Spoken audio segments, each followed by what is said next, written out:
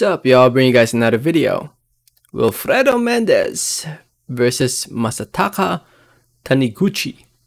Who do y'all think is gonna win this fight? Before I get more into the video, I just want to say thank you. Thank you so much for watching. Please subscribe for more boxing and please hit that like button. It helps out the video. It helps out the channel. I'd really appreciate it. So, yeah, scheduled for 12 rounds in the strawweight division with Mendez defending his WBO strawweight title. Both fighters recently had their weigh-ins. Both fighters made weight, weighing in at the limit at 105 pounds. Fight will be taking place in the undercard of the Naoya Inoue versus Aaron DePatin fight. Unfortunately, there will be no US broadcast, at least at the time I'm making this video. I'm hoping that ESPN or somebody will show us this fight last minute.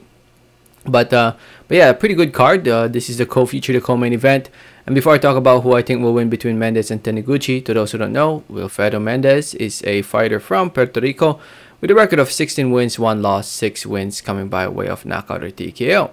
He is coming off a win against Gabriel Mendoza back in February of 2020. He has not fought since then. It's been more than a year.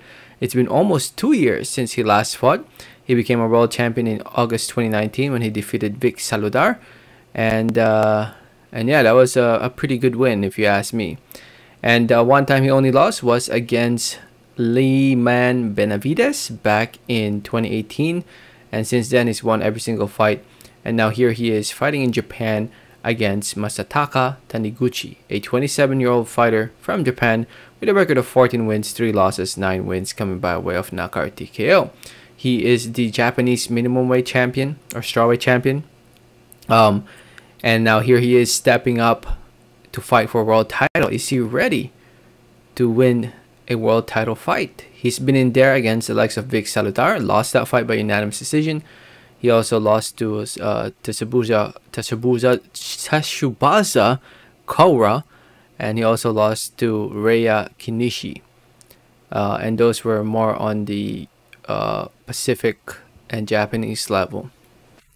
And obviously the Vic Saludar fight, you know, Vic Saludar is a former world champion himself, and he had a shot at that world title, and he lost. And you know, watching Taniguchi, he's quick with his hands, but I don't think it's enough to beat somebody as experienced and somebody who's been, you know, more proven than Wilfredo Mendez. It's kind of hard to go against Wilfredo Mendez right now after, you know, his wins, especially that win against Saludar. You know, I can't go against him after that win. But I'll say this though, Mendez hasn't fought in almost 2 years.